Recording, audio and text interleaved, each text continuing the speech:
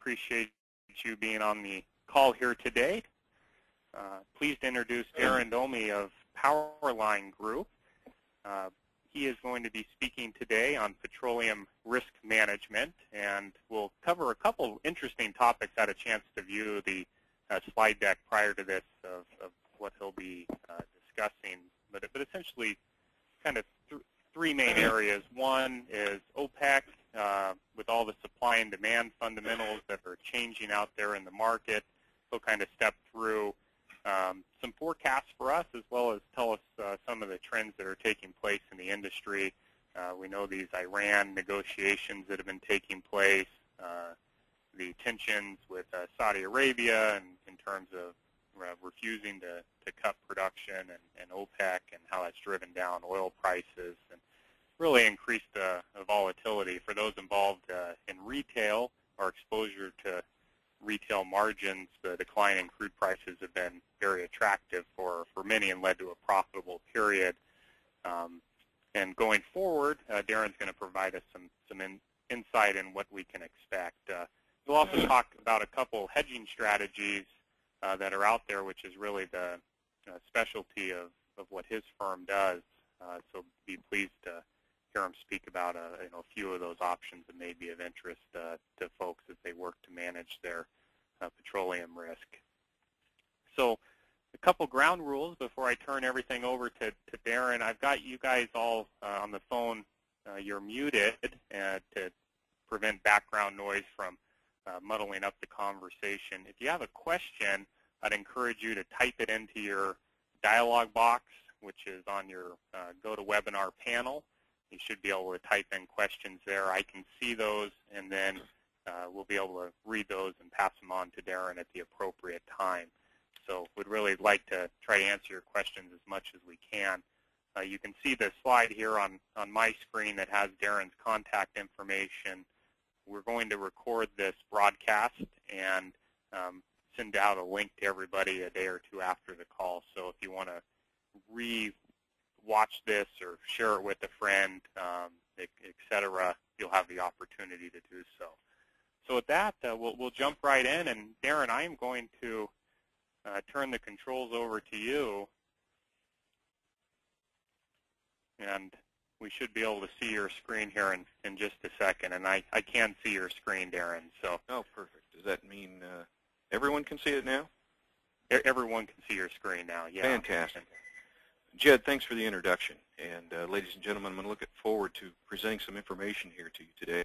And I do look forward to your questions, so feel free to type back to Jed, and then he'll be able to ask the questions as we go along. Just to kind of get something out of the way right away, I do have to put a disclaimer up required by the CFTC, Commodity Futures Trading Commission. When we get time later, because of our constraints, I don't want to read through this to you, but please review it later when you have this copy of this presentation in front of you.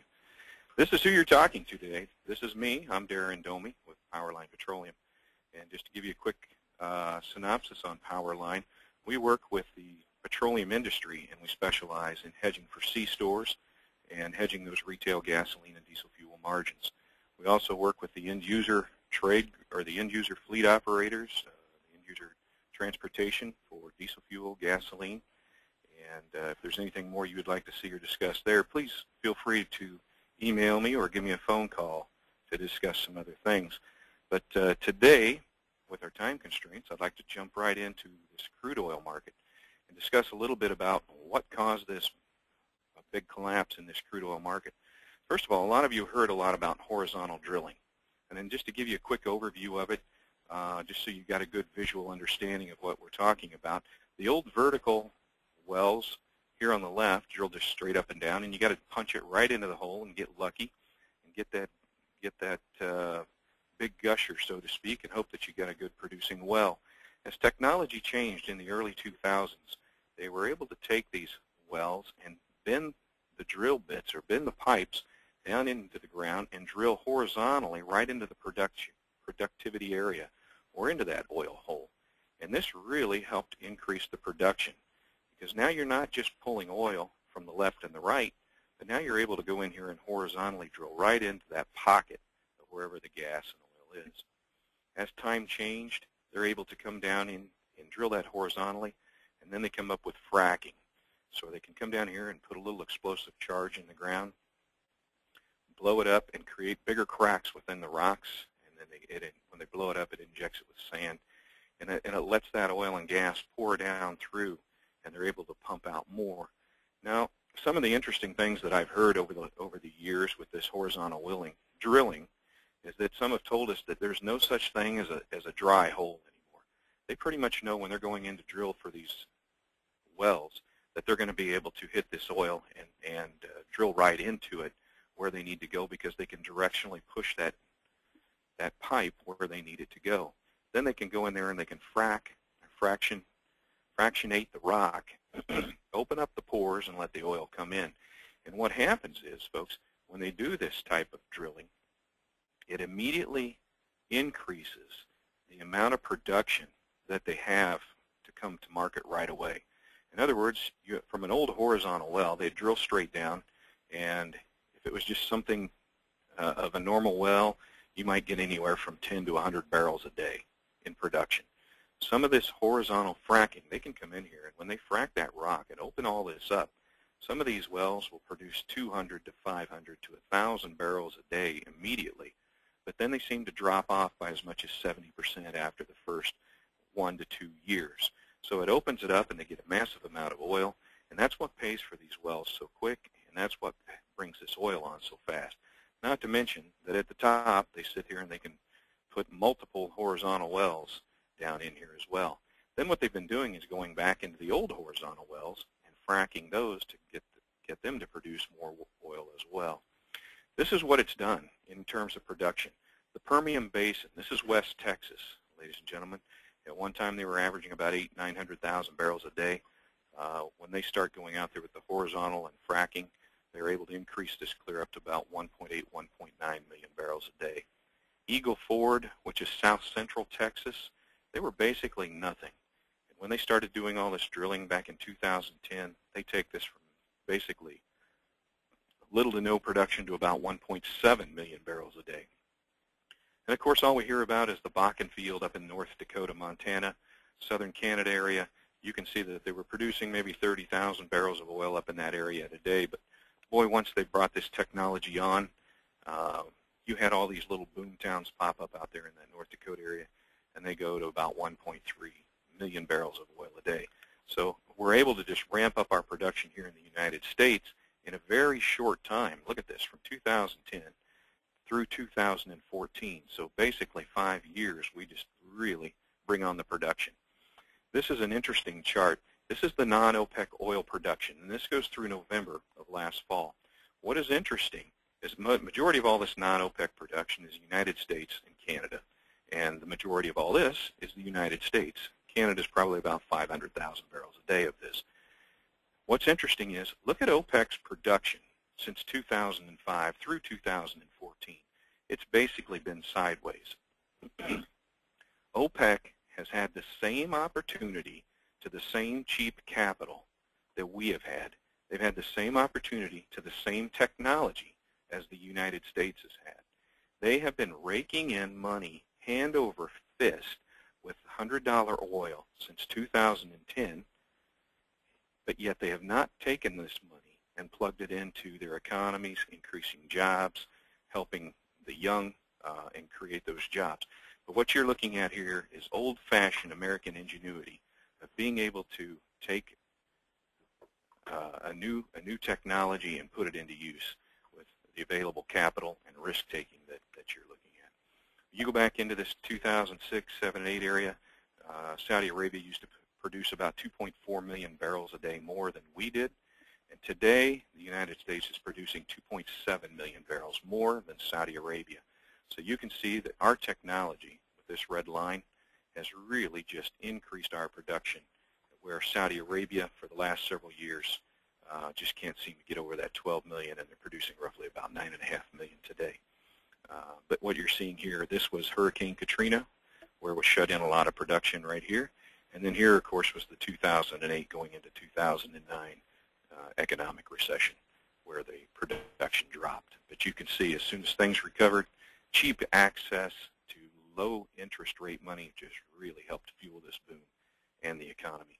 Here we are up through February. Darren, I'll just interject there real quickly. You can see it, I think, by these graphs why Saudis are so frustrated, because here they've kind of voluntarily agreed to keep their production the same, even though their cost of production may be $5 or $10 per barrel, and the U.S., whose cost of production is much higher, maybe $60 to $70 a barrel, depending on who you talk to. And we've seen all the production increases and the gains from that, where they voluntarily kept, their production relatively constant to our benefit and their disadvantage. That's true, and then a lot of ours, of course, is by private companies and private individuals, so it's hard to go in there and shut those individuals down or make agreements and arrangements with them. And then, of course, Saudi Arabia is the nation's own oil input, so they can control it themselves. But what's interesting is, look at this. All the way through the end of February, our production continues to increase. This is what's so interesting.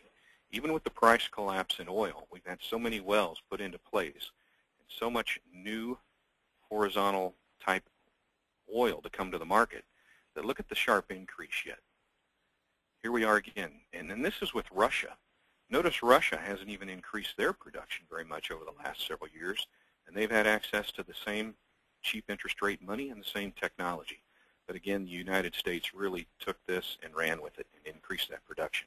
You got to remember that the Saudi Arabia, when you look at the difference here from a 2.4 to 2.7 million, that's as much as 30% of the exports that Saudi Arabia was sending to us. And here, look at this. This is our export, or our imports here to the United States. Here we are going into this 2008, 2009, 2007 time frame right in here. We were importing at about 6.3 million barrels a day. The recession comes along and slows that down. But at the same time, this is the same point where all the production increased dramatically from the United States. And it just kept slowing our imports up. We no longer needed this oil to run our own refineries. And as you can see, this is through April of last week, and we are now down to the lowest level since 1987, which is very interesting. I mean, you're down to about 2.6 million barrels a day from 6.3. So you can see why it's hurting Saudi Arabia, that we got to find a new market. And as long as China and their economy and the other Asian countries and then those BRIC countries that were coming along continued to grow, it didn't seem to bother Saudi Arabia so much. But once the world economy started to slow up, China finished filling some of their SPR reserve, the BRIC countries all of a sudden started having some problems, then next thing you know, Russia or Saudi Arabia is having a hard time trying to find a new place to take this oil. Then not only that, you also had Russia coming in there and trying to make backdoor deals with the Chinese. So now, will OPEC make a production cut in their June meeting? That's what everybody wants to know. Is the price of oil gone low enough that it's actually going to bring them to their knees? And then what are the effects if they do or do not? Well, this one chart right here is pretty much going to answer this, even though I have a few to follow up after. And then, Jed, can you still hear me very clearly? I can, yeah. Okay, perfect. This is Iran's crude oil production. As you can see, when we went into sanctions and started putting the sanctions on, they were around 3.7 million barrels a day. Because of their desire to continue to produce nuclear fuel, we put these sanctions on them, not allowing most countries to buy their oil. China, India, and a few others continue to buy from them. They drop the production down to 2.5. We go to lift a few of the sanctions. They're back up to 2.75. Now, our Obama administration is bent on approving their nuclear fuel talks and whatever. They're trying to give Iran the ability to come back in here, and as soon as they approve them on the nuclear talks situation, Iran has the ability to increase production back up to 3.5 to 3.7 million barrels a day. So that's going to add 1 million barrels of oil a day to the market. That could be very bearish. Iran also has 30 million barrels of floating oil sitting on those VLCCs, those very large crude carriers. Each one of those holds about 2 million barrels of oil. So you can see that there's a lot of oil that could hit the market immediately, and Iran would love to get their market share back.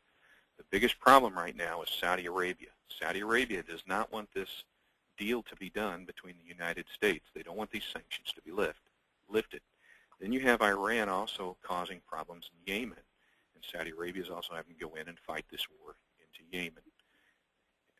There's really not much support for this deal out of the Middle East, contrary to what you continue to hear on the news. Not only does, obviously, Israel doesn't want it, Egypt doesn't want it, Saudi Arabia doesn't want it, but boy, our administration sure wants to push this through. And if it does go through, you can see that we're going to have a lot more oil to come and hit this market. And then what's going to happen if we start getting the oil back out of Libya and a little more production out of Nigeria? As it is right now, those two countries will probably be tough to get back online, but Libya may be able to add as much as 500,000 barrels of oil fairly quickly. So right now, the talks are being tabled, it's my understanding, until June. So this is going to be very important. This will hit about the same time as that OPEC meeting. But I can tell you right now that Saudi Arabia is in no mood to make any deal with any other OPEC member, especially knowing that they've got all this oil coming from Iran. Saudi Arabia has built up huge coffers here. They've got $733 billion in reserve funds to help cushion them from this blow. The majority of the country's budget comes from oil sales. Proceeds in current rate, they are only running at about a $39 billion deficit. So this allows them to keep production the same and fight for market share. So even though the price of oil has dropped substantially, they're still only coming up about $39 billion short on their budget deficit. But yet they've got $733 billion, of which the majority of it is sitting in U.S. dollars. So even though the price of crude oil collapsed, the U.S. dollar has gained in percentage about the same value, has gained about 20 to 25% in value, where crude oil originally lost 60-some% of its value, 61% to be exact, and then I don't know if you're aware of this or not, but crude oil is as much as 25% off its low of that $43 per barrel level. Today, crude oil traded up almost to the $54 per barrel level, and that puts us at about 25% off the current low. And a lot of that strength today is coming from the ideas that are news that the API DOE report may not show much of a build of, if any, in the DOE stocks report at Cushing, for ideas that the Gulf Coast refineries are coming back up off of maintenance and buying quite a bit of oil right now to get their production started. But that still doesn't stop the situation that we're still building stocks at Cushing, and which we'll show you that as we go on. But what I want to show you is look at the... Darren, quick yes. question here. So you're saying Saudi, by holding their reserves in U.S. dollars, they've got a partial, not a full, but a partial hedge in place because if crude oil prices decline, which is bad for them, generally the U.S. dollar would be strengthening relative to other currencies, and so in part offsetting some of that decline. Exactly, and I don't have a chart in here overlaying the dollar over crude oil. I wish I did, because I want to point something out as I show you a chart of crude oil here and a few more charts. Actually, the dollar bottomed on almost the exact same day that crude oil topped out last June, which is very interesting, and I'll make a few more remarks on that as I flip a few more slides. But something to show you here is look at the foreign reserves in crude oil. Obviously, Saudi Arabia's got $733 billion. Look at where they were in 2009. Just having crude oil hovering in that $100 per barrel level on that London Brent price just really filled up their coffers. I mean, they've got money stuffed all over the world, probably loaned out through the Middle East, and it's building those skyscrapers, obviously. But here you look at Russia, and it looks like they've got a lot of money in there. They've got almost $380 billion or somewhere in that vicinity, but they have a much larger budget. And they have a much larger budget deficit probably. Their ruble has collapsed. It's lost a great deal of value, and this number is being drawn down at a very quick pace for Russia. So they're going to run into problems much faster than anybody like Saudi Arabia. And then you look down here at the far end, Venezuela. Oh, they've got some serious problems. They're not going to be able to hardly meet budget, let alone Ecuador, Oman. Some of these other countries are just so small, they don't have very big budgets anyway, so they're going to be able to do pretty well.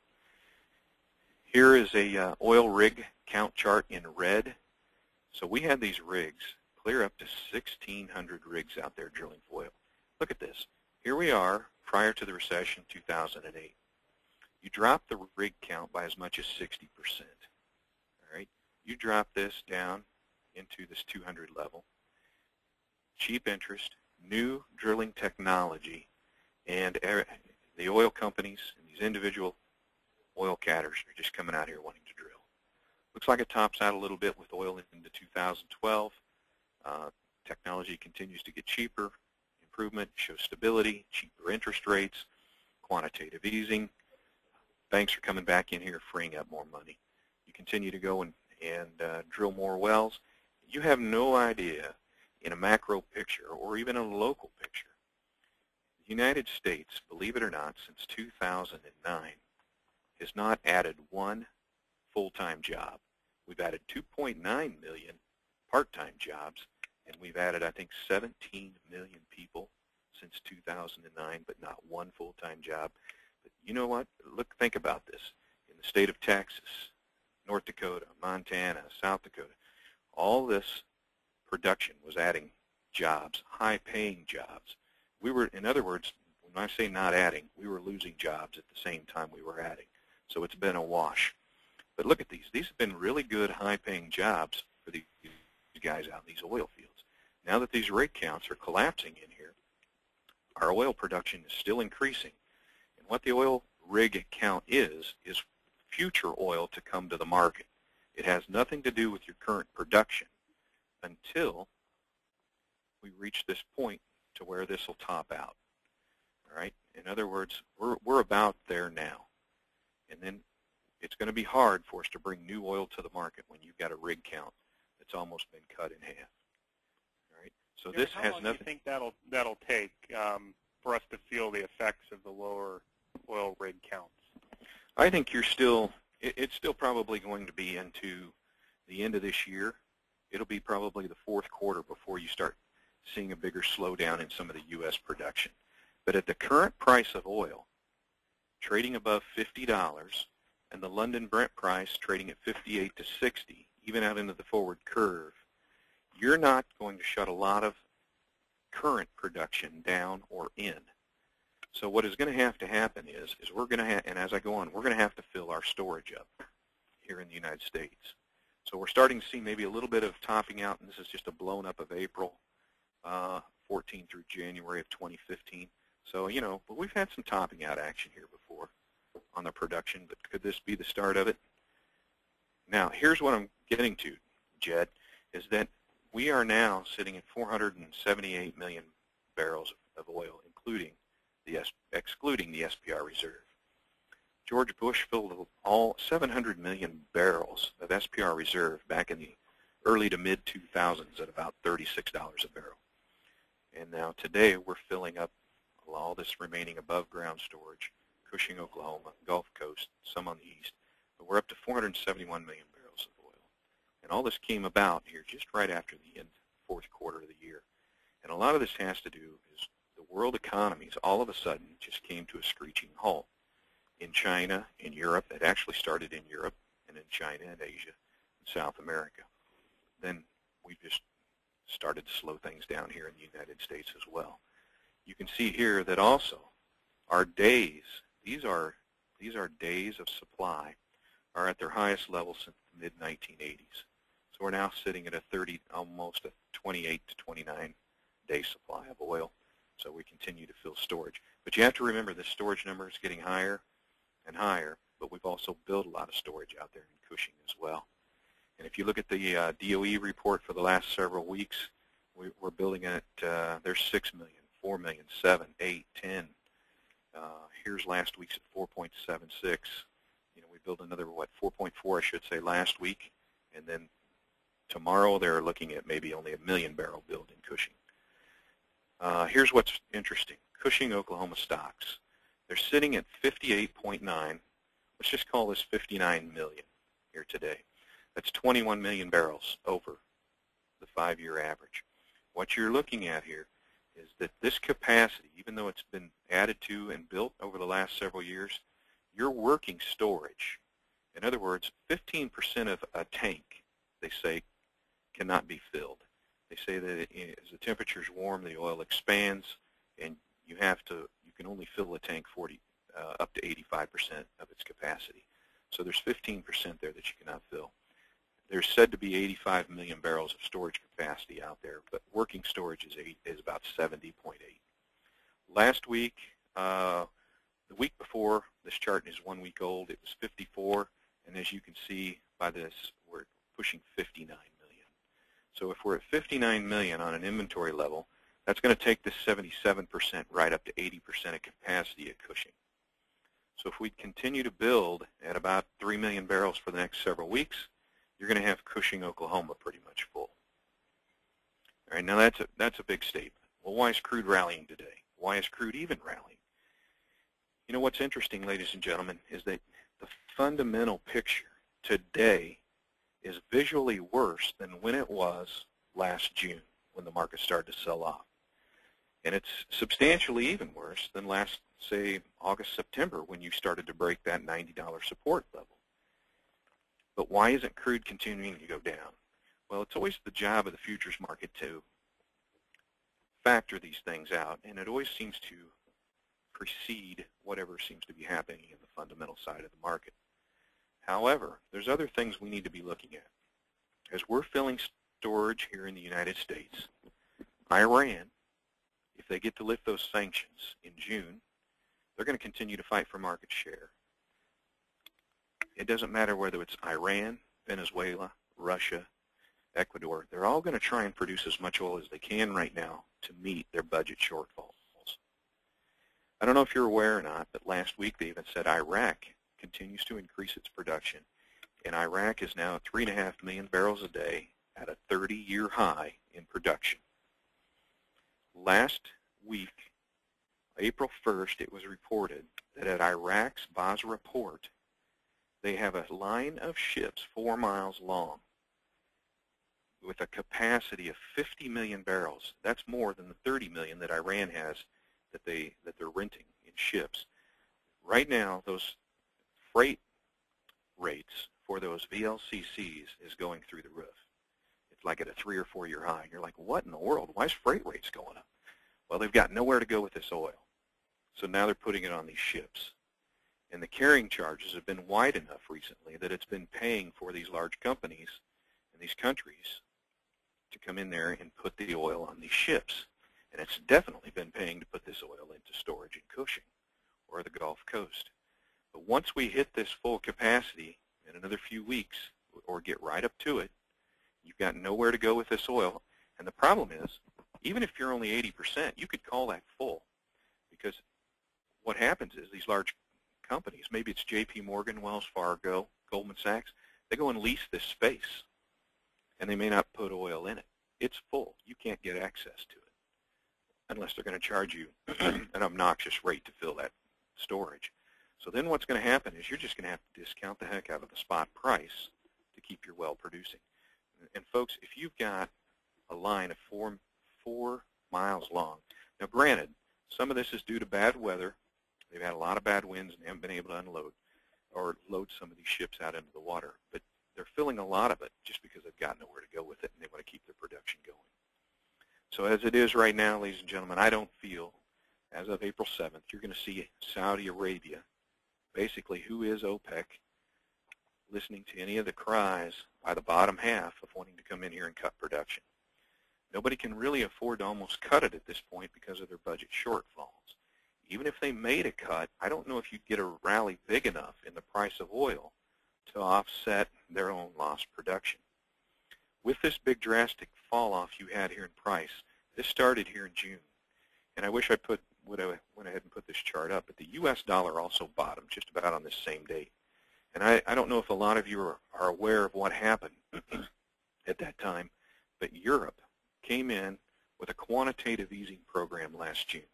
In that same month, their own, what's known as their own Federal Reserve, cut their interest rates to the other banks to a negative rate. what that did was it discouraged them from holding any money or investors wanting to leave any money in the banks. They all fled from Europe, started buying dollars and putting money into our own stock market in the United States, which helped feed that market, push that price higher. But all these other foreign currencies needed to buy dollars to hedge off their risk. And hence, it just kept feeding the dollar, and as the higher the dollar would go, the lower the price of crude oil would go. So we've lost 61% of the value in 9 months. They traded down to as low as 42.03. Today, as of right now, you're pushing right at $54 a barrel right now. And so that's about a 25% a barrel increase. But as it is right now, if you're going to continue to trade sideways and stabilize in this area, I don't see Saudi Arabia making any desired cuts at this time. And it's going to continue to fill up the storage, which means we're going to have another break here later on, which with this kind of price volatility, folks, in the bearish fundamentals that you're looking at, it makes it really difficult to come up with a good hedge program and understand what you want to do from a risk management standpoint. Well, if we've got this much oil and we're filling our coffers full to the brim, why are we 25% off the low? Why are we not taking it low enough to cut this production here in the U.S. to discourage more marginal production, to shut some wells in? But right now, as it is, the U.S. has also become the refinery to the world, and what they're doing is they're taking their cheap oil and they're turning it into gasoline and diesel fuel, and they continue to export all the gasoline and diesel fuel that we can make at this time. But with this kind of volatility that you're going to continue to see, we may rally this market on up to 58, but then we're going to head back down here as we go into June. Now, to shift gears on you a little bit, how we want to handle this kind of volatility in the future, how some companies are handling it, some of these large commercial hedgers. And what we want to do is introduce you to a new innovative hedging idea. Hey, Darren, before you change gears, there's just one question from the audience I thought was relevant to the discussion here. But the question is, how can an OPEC country make up a budget shortfall by producing more oil only to park that oil in all the VLCCs on the water? Doesn't that further widen their shortfall as they have the production costs but no revenue from the oil in the VLCCs? Yeah, they still need to, they really don't want to shut down the oil or shut down the pumping capacity, because then it's very, very difficult to bring those wells back online. But they're, to try and make up their budget shortfall is they're cutting other programs elsewhere, and they're burning through any kind of liquid cash that they do have at this time. But what they're trying to do is put that oil into storage somewhere so that they can use it at a later date. And by putting it into storage, they're trying to keep it out, help keep some of it off the market. But as far as Iraq goes, they are trying to go out and find new markets for this excess oil, which in turn will in turn drive this price down. So as they increase their own production, of course you're seeing some fall off in some of these other countries, but Iraq is trying to go out and bid and buy for market share. So eventually you're going to see this spot market have another leg down. And I think you'll see it take out the $40 level and probably trade down into the mid to low 30s. Mm-hmm. So the short of it is your kind of outlook is potentially lower oil prices than what they are now. All the fundamentals, in your words, are bearish. Yes. Supply outstrip demand. And pretty much what you're seeing right now is short covering in the market, and the demand is mostly being led by the gasoline and diesel fuel markets, which are being exported. And that's why you don't see the same inventory level growth in gasoline and distillates as you see in the crude oil market. China continues to buy cars. They continue to want to drive, but it's not so much the oil they immediately need. They like to buy the refined fuel. So it's not only going to China, but it's going to all these other countries that can't meet these clean air standards that the U.S. refineries can. And you got to remember that China has such a smog problem. They're even talking about going to ethanol. And they only have a few ethanol plants in place as it is right now, and they're talking about, a couple of years down the road, maybe importing more corn just to feed their own ethanol plants to clean up the smog. You've probably even seen the reports earlier this week that we are importing China's smog. In California, they were running some news that the smog is increasing, mostly because it's coming across the ocean, which I didn't get to see the full report, but I thought that was interesting. So I know there's... Darren, one more question, because I know you're wanting to get into some of these hedging strategies, which will be real informative. But you talked briefly about oil being 25% off of its low, and with all these bearish fundamentals out there, why have we seen that bounce upward? Most of it is short covering. So you've had a lot of traders that were short that had already sold the market, and a lot of your large hedge funds and spec traders that sold the market previously, whether it was several months ago, 6 months ago, or only 30 to 40 days ago. And what they're doing is they've been taking profit on some of those hedges. And then some of those new funds or traders that actually got short into January, that were betting on the market to head on down, haven't been able to see the market make these new lows, so they're buying back those positions. And hence, that's been helping to push the market up a little bit in here. But you're not seeing, you're not seeing a lot of fundamental buying of people wanting to buy it and putting it in storage. But you have been seeing a huge amount of speculative cash going into the ETF, the USO, because everybody thinks that once you do bottom this out, you're going to get a large run in the market. Normally, your first bounce is about 60% off of a low. This year, we figure you might be able to run this thing up into about a 32 to 38% retracement, or a 38% rally off the low. Right now, you're at a 25%. So if you can run this thing up to $58 into that area, minus that low of 42, that's a $16 rally. Divided by 42, that's an exact 38% rally off the low. That's, when you look at those kind of things, those are Fibonacci retracements. And the market has a tendency to trade those kind of things. So then we feel that you could see the market start to sell off again, especially in anticipation of no further cut. And you got to remember, last Friday, there was only, what, 29 rigs that in the rig count that was halted. That rig count over the last several weeks has been anywhere from the upper 60s to 80s. So your rig count decline is slowing as well. Your more efficient wells are going to continue to produce, especially at $50 oil. And I don't have these other slides in here, but you do have a lot of these fields up in Bakken, as well as Eagle Ford and West Texas, that can produce for $30 a barrel. So they're still making money. All right. One way to probably handle some of this volatility is it's very difficult to see this market turning and changing, especially when you're standing in front of this market and you see the market fall as much as it has, and then you're almost afraid to buy it down here. Oh my gosh, it just fell 60-some dollars. Everybody's talking 30 to $40 oil. What if it doesn't stop or bottom right in here? We're going to, what if we continue to go? You're scared to death to buy it, especially after what you've just seen. One way to get around that, and this is where we've seen a lot of the market and trading business go towards over the last 2 years, algorithm hedging. And when we at Powerline have developed an algorithm gasoline hedge trading strategy. And just to kind of tell you exactly what that is, an algorithm is a computerized mathematical formula written into a trading program that generates a buy and or sell order.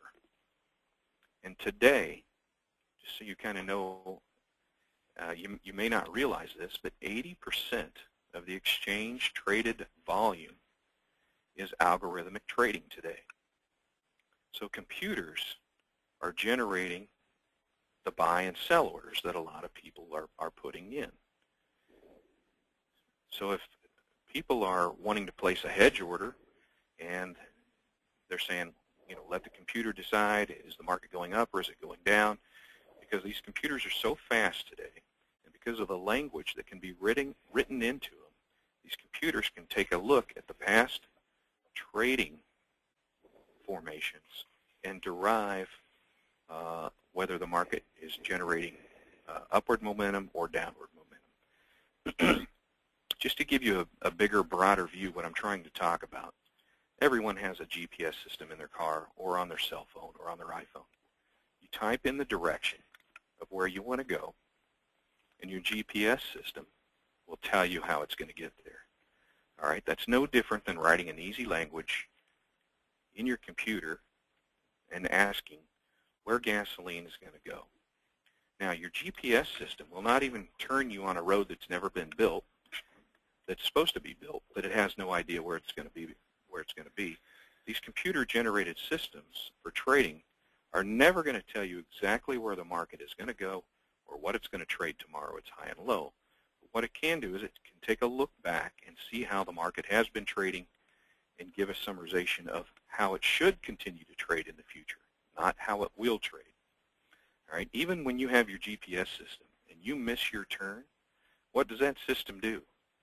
It tells you wrong turn, turns you around, and tells you what direction you need to go, exactly like an algorithm trading program. All right? If it's going in the wrong direction, it stops you, turns you around, and heads you either in the right direction or it stops you out completely. So what an automated algorithm hedge trading system can do for you, if your hedge program is automated in the future, it can catch those unexpected price moves. For example, like that price low that the gasoline made around that January 20th time frame and then rallied it clear into the end of February. Boy, not many of us were expecting that. It can be ready when you're not. The execution is fast, it's reliable, it's done by the computer, and it's cost effective in the fact that no more time delays are trying to make risk management decisions. There's a lot of days all of us have seen where gasoline will start out 2 to 3 higher, but by the end of the day, it might be trading 7, 8 higher. And we lose those opportunities to make some decisions. And lo and behold, it starts another trend or another trend up. The algo system can be quickly optimized, and it can be back tested to adjust to different market conditions, just like you can with a GPS system.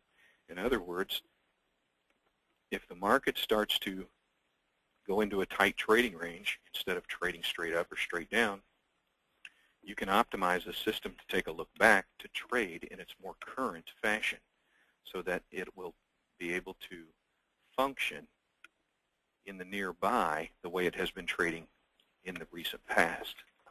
So it can optimize itself.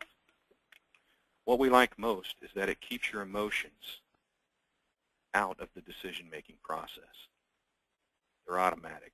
In other words, if you need to be long the market, it'll kick you into that long. If you need to be short, if the market's going to go on down, it'll get you into that short. When we were sitting here last fall, none of us felt that we would see this market drop as hard as we did under that $90 level. If we'd kept our emotions out of it, kept thinking we're not worried about whether there's support or resistance here, just let the system hedge our product for us. So if we've got product in inventory, let's just take these short position hedges. If we're worried about our retail margins as the market goes up, boy, that long position in January would have done us well. So an algo hedging system can be used to automatically generate a long or short hedge position that is needed to offset a potential market price risk. It will take the mental emotion, as we've mentioned, out to buy or sell futures contracts that need to be established.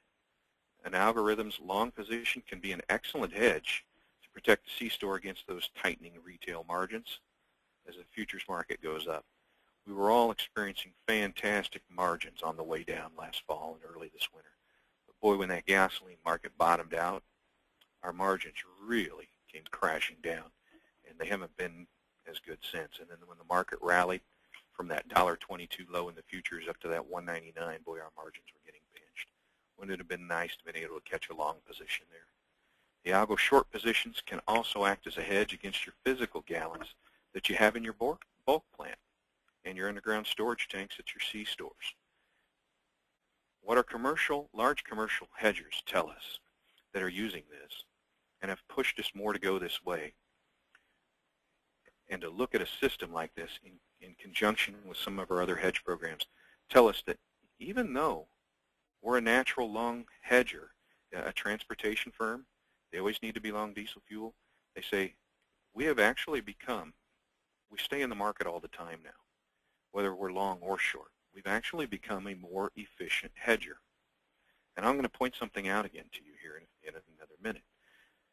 But this is best suited for petroleum jobbers, C-store owners, fleet managers that need to hedge around their gasoline use, and other end users, any petroleum fuel user who has price risk in either an up or down market. Now let's take a quick snapshot of this. Now, before you start sitting here thinking that this is based on one contract, one futures contract, and it was back tested over the last year and 9 months, so basically in 18 days, so almost 22 months.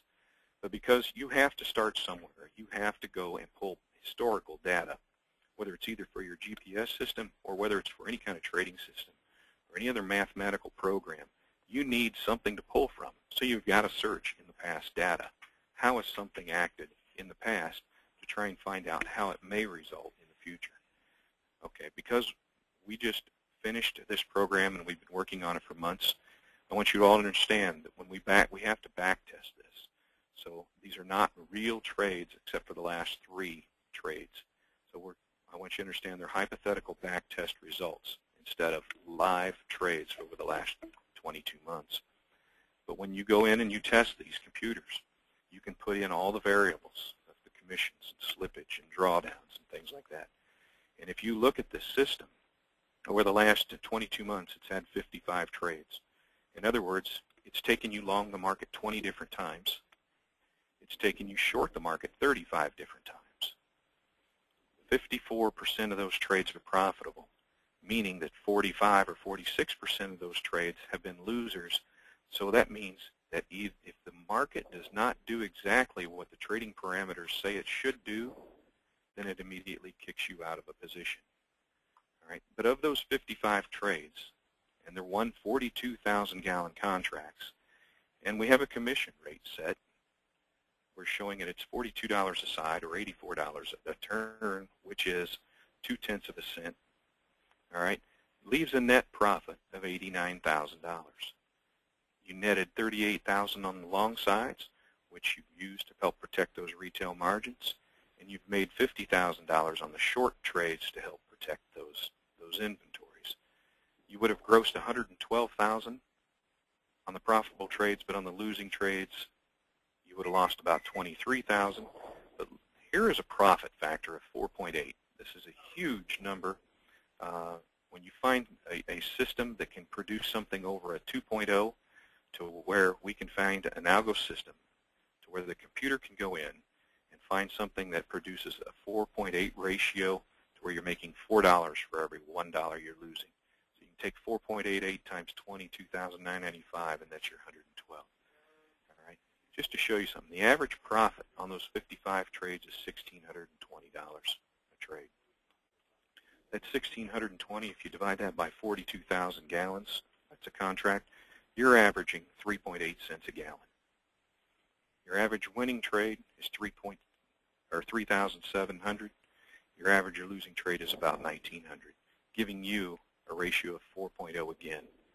6 consecutive winners in a row. This is how technical and how much data the computers can pull out of their statistics when they need to go look and measure an algo trading system. And you've heard about these on the news. What you hear about mostly on the news is the computer systems that are trading in the nanosecond, the hyper-sensitive trading systems. They're buying on the bid, selling on the offer. And those computers are so fast in trading stocks, commodities, and everything, that they can come in there and they'll buy something on the bid, and before the offer can change, it takes the sell side of the offer.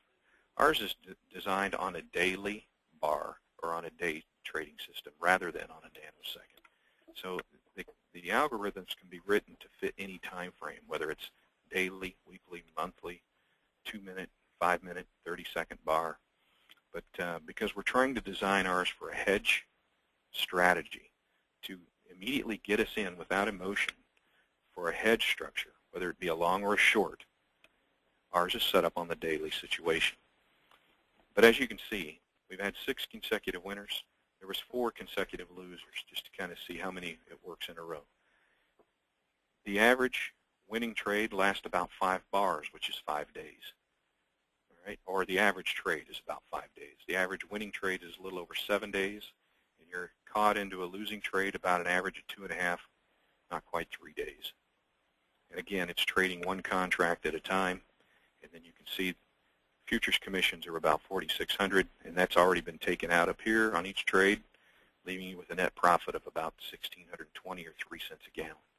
Now, if you take 55 contracts traded and divide that by the last 22 months, it's averaging about 2.5 trades per month.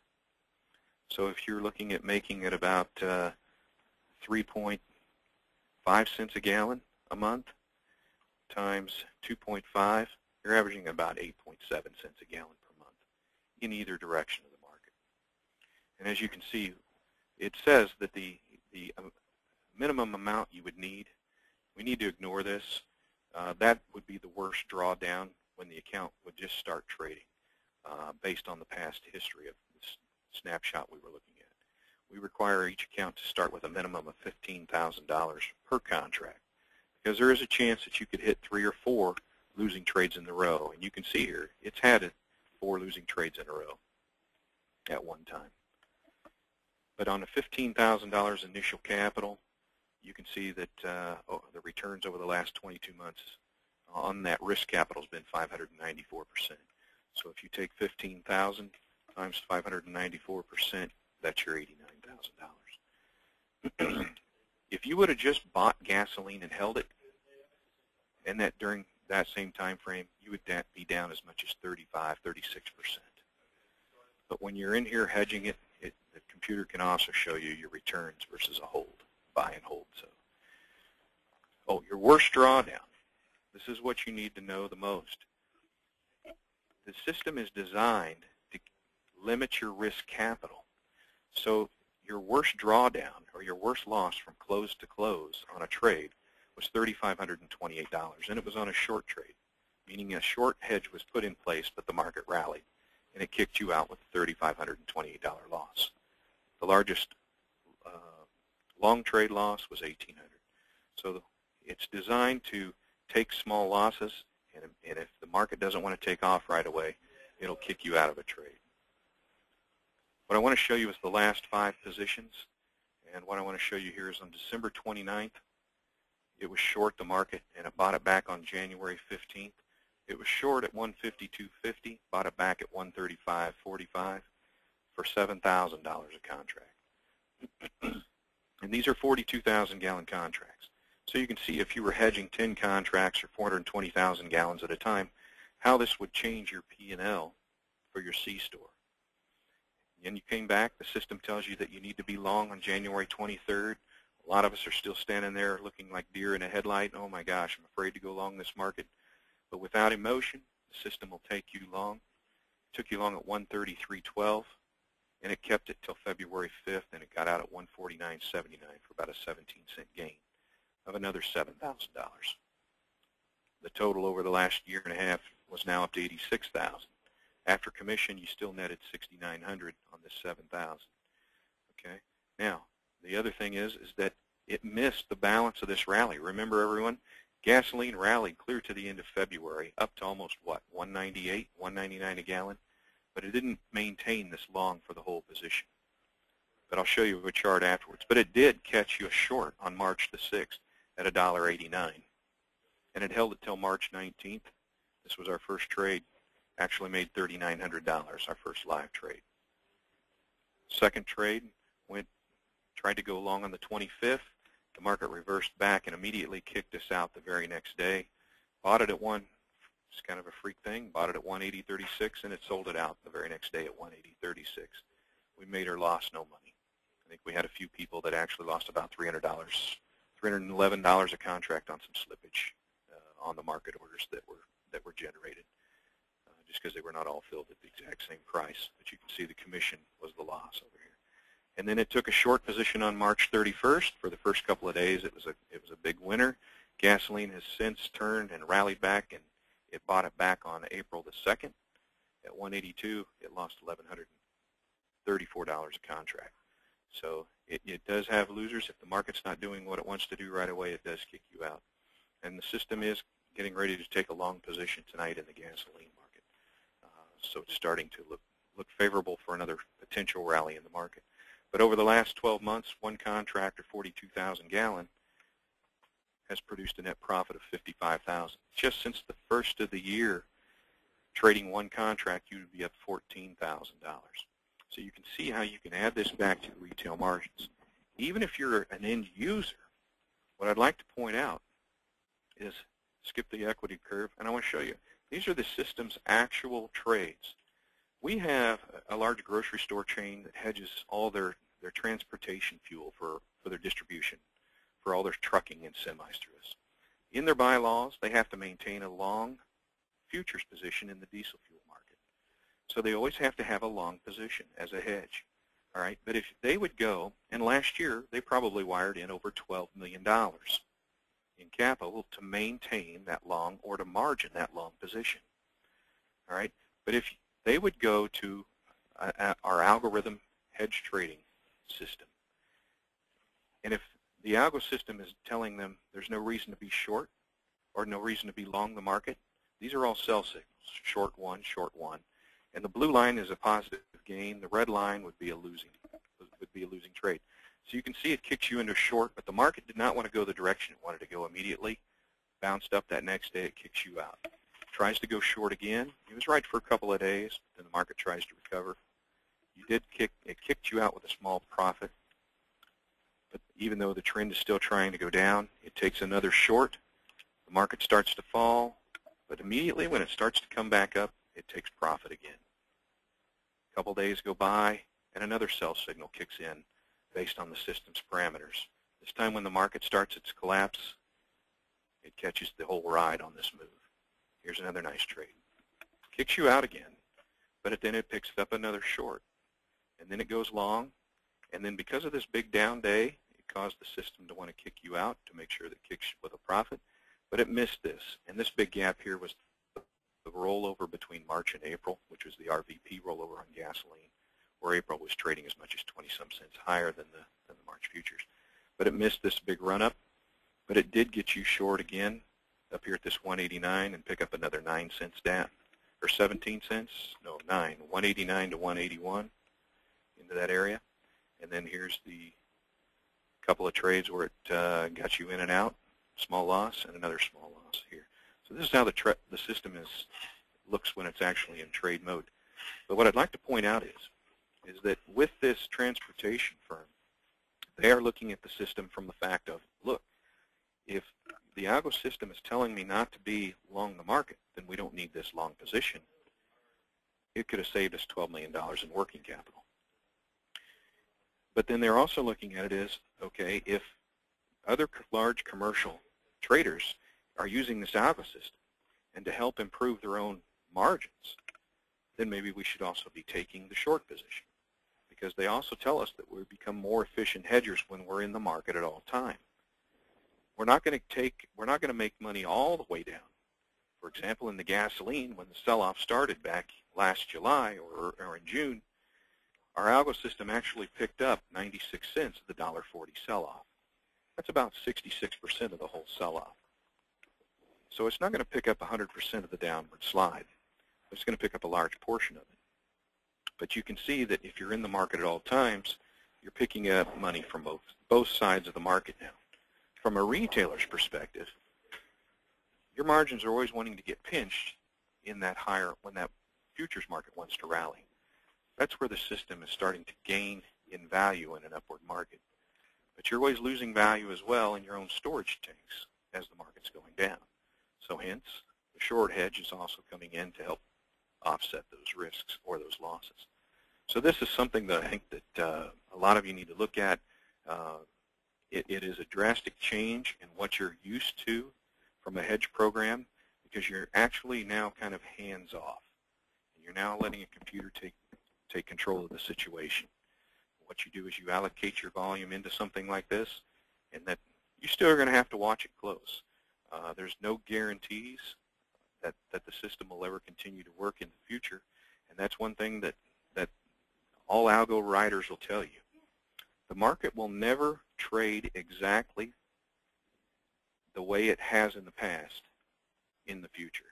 But what they do is they can go back. The computers have these ability today, the software programs, and be able to pull out the most optimal pattern that should continue into the future. Okay, that should. It doesn't mean it will.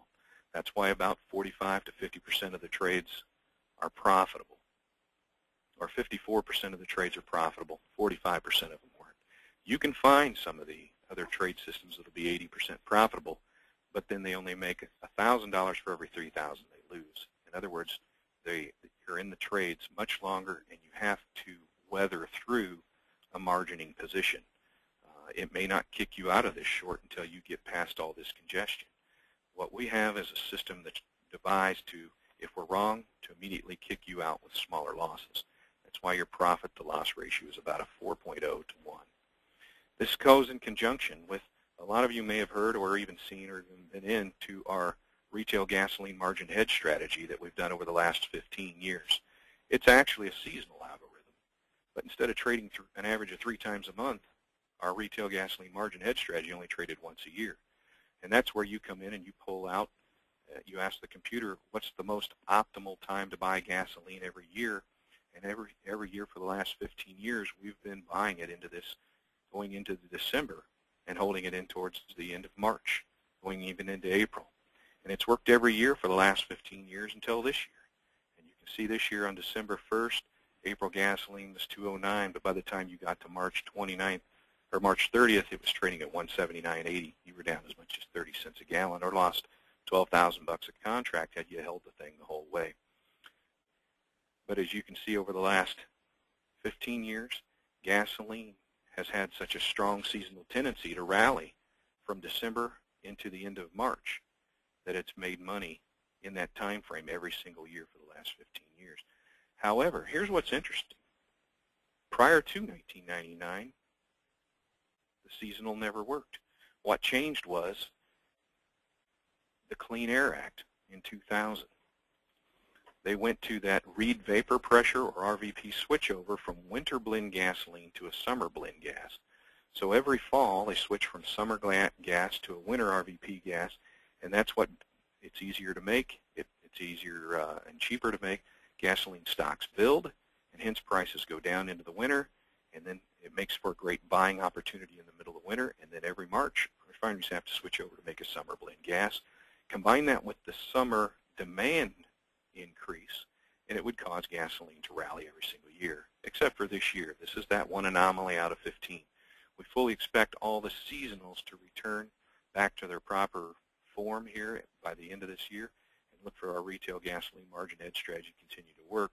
And then what we'd like to be able to do is you can combine the algo hedge program with it to lay off your downside price risk. All right, what I'd like to step into now is show you one more thing. A couple quick questions. Was it 3 trades per month that the algo averaged? Yes, How many right trades per month? Right about 3 trades per month. Okay, and then you talked quite a bit about the benefits. What are the drawbacks of going to the algo strategy? I mean, there's a loss of control a little bit. Yeah, there's a computer do it. Yeah, by letting the computer do it, you're putting complete faith in the computer. There is always the chance that the system can always go haywire. You've heard some of those on TV about the night flash crash. Yeah, or something like that. They have to be monitored. They have to be controlled. And our system, what we'd like to be able to do is it's built to only enter on the opening and exit on the opening. And that's at 5 p.m. Central Time. The market closes at 4:15 Central Time and opens again at 5 o'clock. And so our system is built to only do it at those time frames, so you're not getting caught up into a big downward or upward push during intratrade. And we feel over the last year and a half, the system has tried to take those into account. Even if you get caught into one and it starts going the wrong direction, you can see that the largest loss or the largest losing trade, if it's in here, here's an equity curve. So it starts out well. The flat lines are flat periods where it's got no trade. But you'll go through some periods of drawdowns. Yeah. And essentially, to your point, Darren, is, the vast majority of trades out there are computer-driven today, and this industry is a little bit behind in that manner, and it's probably a matter of time till it moves how the big firms in Wall Street are doing it. And Jed, it is. And actually, I would say that that the majority of us that are on this call today, our size of business is probably behind the curve. We've been actually looking at this for the last 2 years. Our large commercial hedgers come to us and say, look, you need to be looking more into this type of a program. Here's what it's done for us. It's actually made us a much more efficient hedger. We're catching the moves that, we haven't caught in the past. It's getting us in quicker. It's getting us out quicker. It's taking care of it when I'm not here to watch it. It's, for all those individuals. And what it's doing also is that they're saying, look, we're now going to have to stay in the market at all times if we're going to be efficient. So we need to be able to take profit from those shorts as well as those longs. Well, Darren, I know in the sake of folks' time, if you got one other strategy you'd like to kind of step through, and if you can do that in the next 10 minutes here, it'd be great. Absolutely.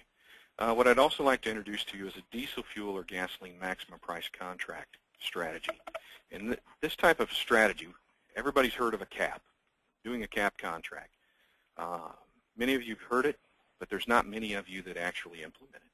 What I'd like to do is go over it today, because now would be an ideal time to go out there and offer this to your end user customer base. I'm going to do the example in diesel fuel real quick, and if you'd like to follow up on it, please give me a call or give me an email, and I'd be even happy to do a private webinar for you on any of these programs to show deeper data and more detail on how you need to handle this. But a maximum price contract caps your upside price risk while allowing your customer to participate in 100% of the downside. Now that's saying an awful lot. If you can come in there and you can cap a customer's upside price risk while allowing them to participate in the downside, boy, right now I know a lot of people that were stuck in fixed price contracts. As a jobber, your customers that are stuck in them, they're having trouble trying to pay for them. They're trying to back out of them. They never want to pull them until the very end of the month. After a move like we've just had, they become a very problematic contract for you. As you learn how to use this maximum price contract can be one of the most important cash contract programs you offer to your end user customer base. Not to go through all the wording, but here's how this program works. If a futures price is at 176, and I'm going to look at a May through October time frame, and we're going to go look at a rack price. If the futures are at 176 and a rack price is at 191, all right, you're going to take your rack price at 191. You've got trucking of 4 cents. You want to have a 15-cent margin, so you're going to have a maximum price here of about 210. All right. What you do is you can go to your end user supplier and you can do a fixed forward contract for the month of May for 42,000 gallons, one for June, one for July, one for August, one September, and one October. So you've got a larger end user customer that can handle 42,000 a month. If not, you want to bundle several of your customers together, maybe 4 of them, and they each take 10,000 gallons apiece. You do the fixed forward. All right, the fixed forward caps your upside price risk. So you want to add the trucking. You want to add your desired margin. Now you're at $2.10 a gallon. All right, that's the price. You're going to go out to the customer. But you still have the downside risk. What you then do is at the same time you buy the fixed forward and have your contract signed from your customer, you buy a put option on the New York Mercantile Exchange. This option will cost probably about 8 cents a gallon for a May, 10 cents a gallon for the June, 12 for the July, 13, 14, 15. They increase in time as you go out. Now what you do is you tell the customer, when you normally collect some money up front, you tell the customer, look, and on this strip, and when I say strip, now we're looking at the time frame from May through October. So on this time frame here, the average cost of this option is going to be 12 cents. So hey, Mr. Customer, for 12 cents down, non-refundable, I'll give you a maximum price or a cap contract that will protect 100% of your upside from 210, and I'll give you all the downside, whatever our daily book price is when I haul the fuel out. All right.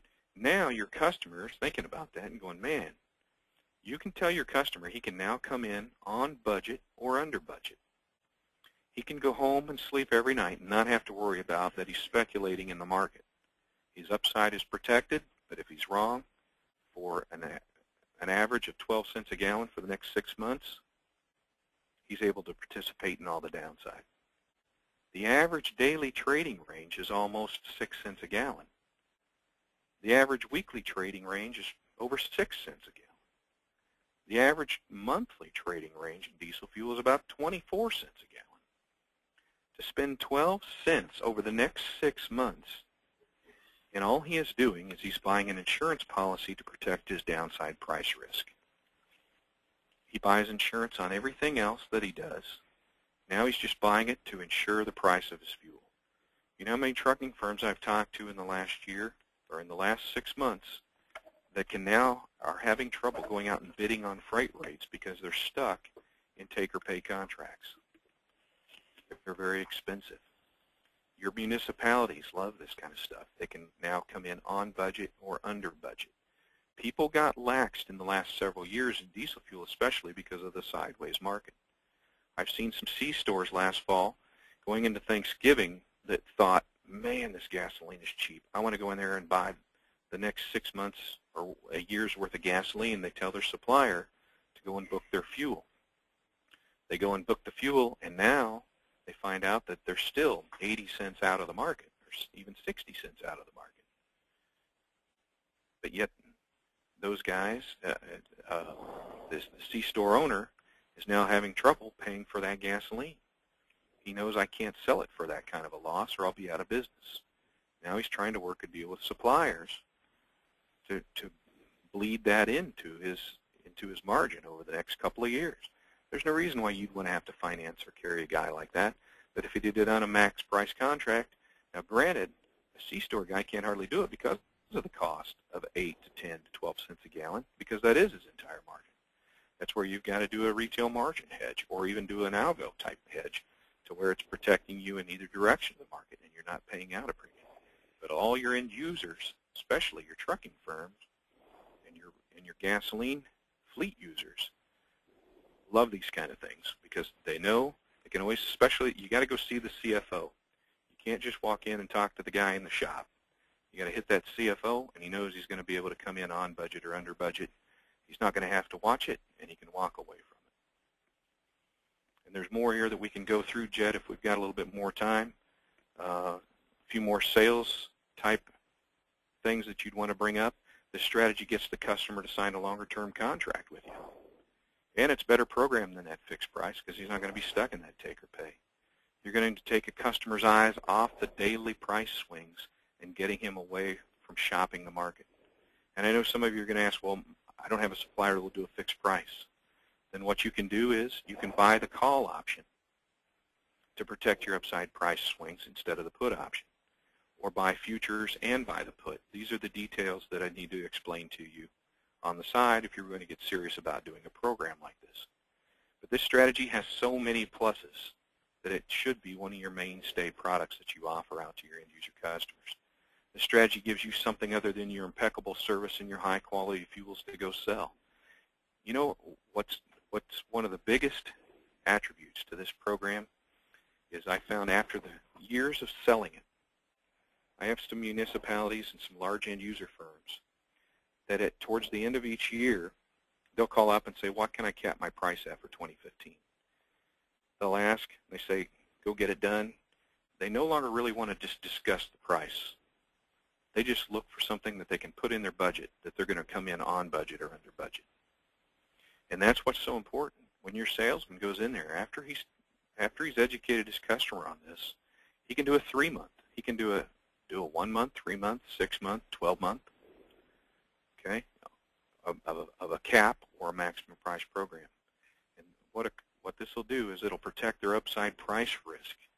And that's what I can't stress enough, as well as having your downside ability to participate in a big sell-off.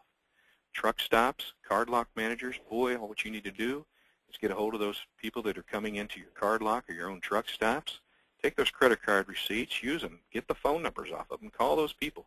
You know how you can increase the gallons into your own card lock or truck stop? By calling these trucking firms. You can call these national fleets that have been coming through and tell them, hey, look, I can cap you here on as much as 40-some thousand gallon a month, 60,000, 80,000.